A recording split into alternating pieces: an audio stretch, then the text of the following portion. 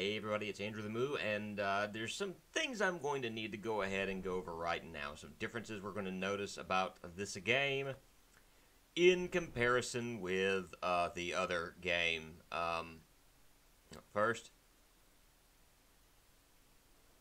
The Castle Frankenstein, my son, is the site of Dracula's greatest ambition. The place where he believes he can bring his progeny to life. You must besiege it and wrest it from his grasp. yeah, I said game a moment ago. I should say with Van Helsing, you murderer. You're going to notice that Van Helsing has some guns that he didn't have in the previous episode. The reason for that is because of the fact that I recorded this. I thought I had everything down pat, had the issues, had to run everything through Handbrake to fix the videos, and then noticed all of a sudden, hey, something has happened. Why don't I have this episode? Somehow Handbrake either deleted it, never actually did the episode, or I accidentally deleted it before I handbraked it. I don't know what happened. Something happened. So I had two options. I could either A, re-record the game from the very beginning, having, you know, none of the stuff and play through it all over again, and I thought to myself, there's no way on this earth that I'm going to do that. Or I could, you know, stop the game, or I could re-record the game using, you know, the hey, we're going to redo everything and go from there. And basically, the game allows you to restart it from the beginning after you've beaten the game. And you have all of your progress, so you can go to areas that you couldn't visit before, and use items that you had just gotten, or things of that nature. And I went, yeah, I'm fairly certain I'm going to do that. You can see we got these enemies, these bats, and I decided I was just going to swing back and forth just to see if maybe I could get past them without getting hurt, just out of curiosity's sake, and see what I could do. But bats are basically like every other little flying minion in this game. There's really, and honestly, you basically have the same enemies throughout this game, but different skins for the most part, and that's slightly aggravating. Well, I wouldn't say it's aggravating, but it's, I don't know. I just, ooh, looky there, looky there. It's Van Helsing sees something. It's Velkin. Hello, Velkin, my friend. I would dare say it's slightly aggravating going through the game, and so I don't know why I would want to go through the game without any of the other things. But we enter into this cave section. We're trying to make our way back to Castle Frankenstein. And honestly, I don't know what I can say about the plot to this game right now, other than the fact it loosely follows the movie. It kind of opens things up from the movie that weren't explained in the movie, and at the same time, it answers questions that no one ever asked, and asks questions no one ever answered. That's basically how I'm going to define the plot to this game. And yes, I'm going to continue through this until we finish it out, because of the fact that there's a part of me that just wants to... I want to have this completionist attitude to certain games. Now, I will say, this enemy right here, I do find kind of cool, even though you can't see it. It's like a shadow bat. And the way it works is, you see it kind of goes down into the ground and then pops up elsewhere, leaving this black substance. If you step into the black substance, it damages you. So, like, it leaves this residue behind that hurts you after death. And I thought that was pretty neat. I think you get the katana, like, down here. So in the next episode, I may have the katana swinging it around. I distinctly remember having the katana here because of a further a thing that we're seeing up ahead. I had to cheese my way through it using the katanas, but you get the katana in that cave. Ah, Van Helsing is walking some more, and further up to Castle Frankenstein.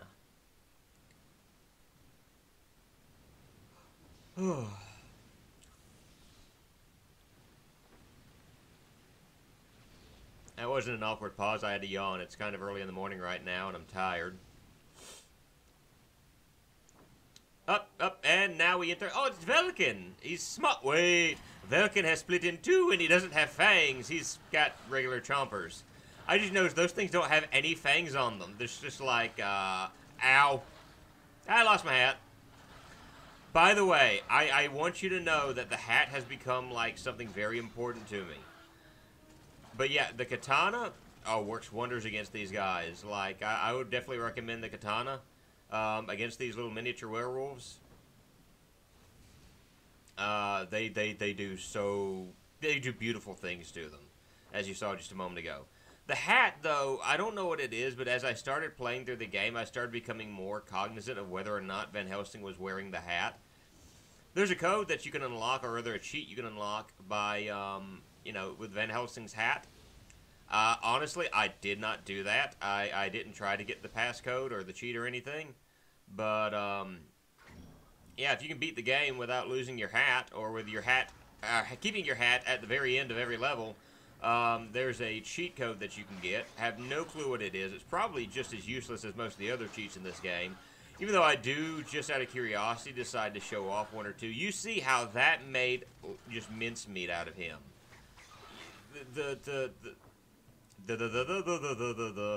It works so well. Works so well.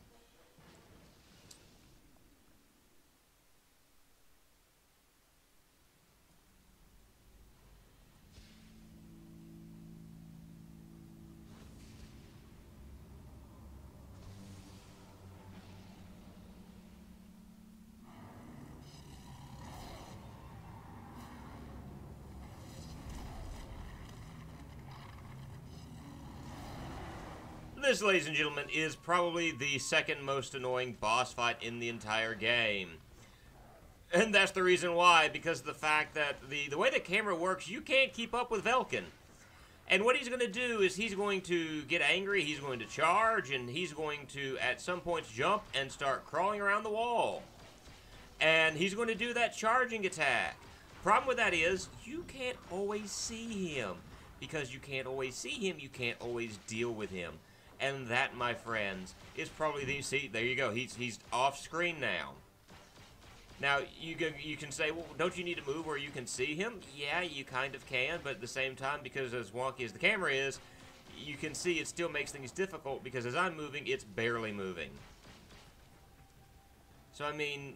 But he's going to make a growling sound. If you can hear the growling sound more often than not, when you know, he disappears like that and you hear the growling sound... That means he's going to charge at you. Grab the hat, Van Helsing.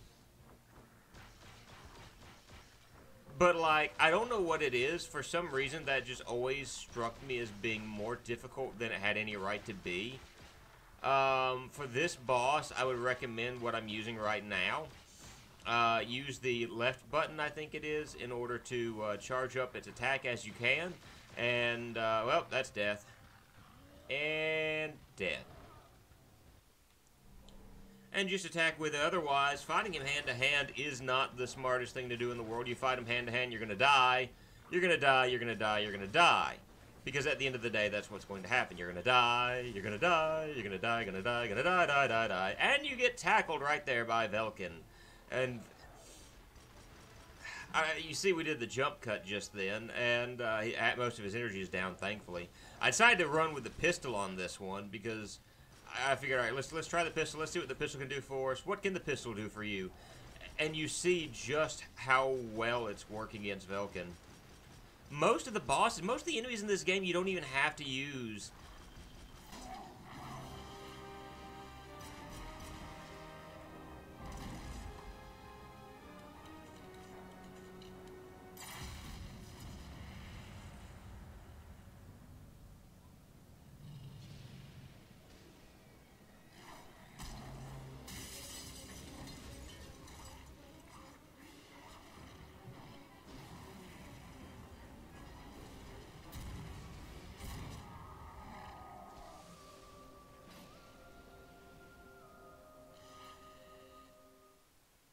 Don't you love how Velkin and Igor and other enemies can suddenly just teleport around as they see fit? But that's how they do. They teleport. And we got another cutscene. I didn't actually do this cutscene on purpose, because it's just like, hey. Alright, bye. That's basically the cutscene right there. So I'm like, I really don't feel like dealing with that.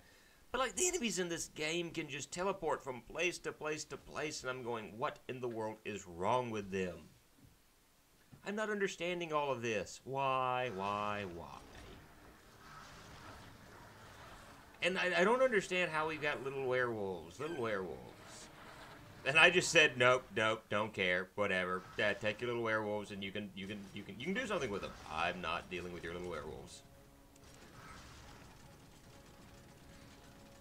Heard a noise behind me. My wife decided to shut the door to my office.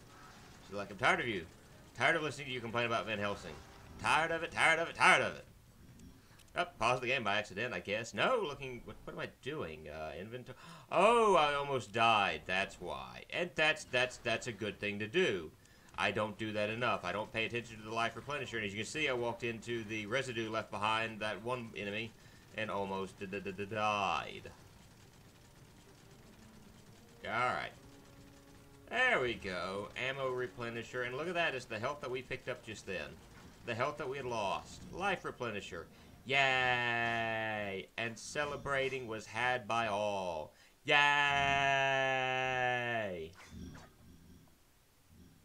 Apparently I can drop down here and oh, there's another life replenisher. That is helpful. So there's yeah, life increaser. I'm sorry, I made a mistake. The problem is once you get down there, you're like, how in the world do I get back up? I take a step back and game, can you help me out now? So I actually spend a few moments going, oh, you got to walk all the way back there just to get that done. So then you end up coming up to the top and you have werewolves. And I lost my hat, and I lost my hat in a strange position. And I think what we're going to do is we're going to cut right here, and we're going to come back when I've got those guys dead and I've got my hat back. See you in a minute. Alright, so let's go ahead and get this hat. And I don't know why, but I spent way too much time trying to get this hat back. I'm like, I want the hat. Gotta have the hat. Give me the hat. And I like nudge it to get it to go. But I got my hat back. Yay, hat! So we're going to make our way up this wonderful, wonderful elevator. Elevator. You know what an elevator is, right, guys? An elevator. You found a life replenisher. Use it to replenish your life.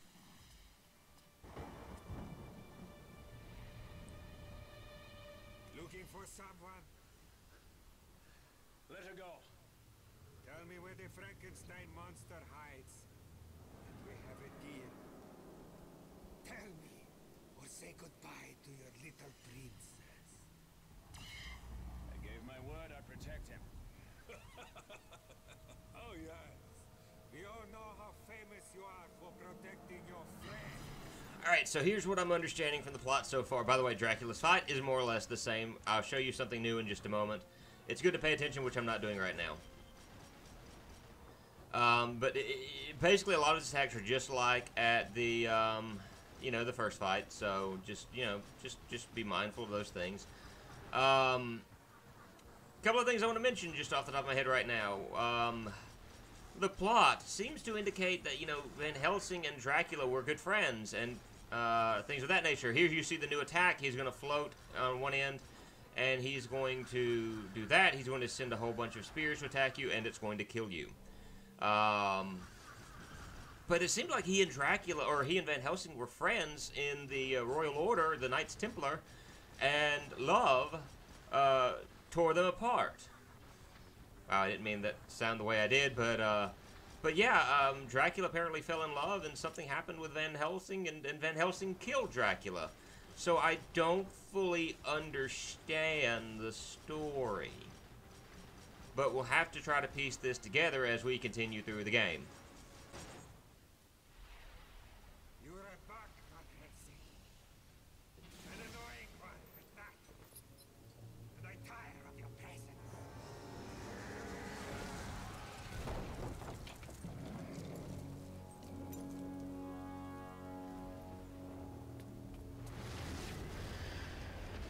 And that brings us to the end of this level. This is the Moo. We will see you then. We finished with our hat on. Yay, hat.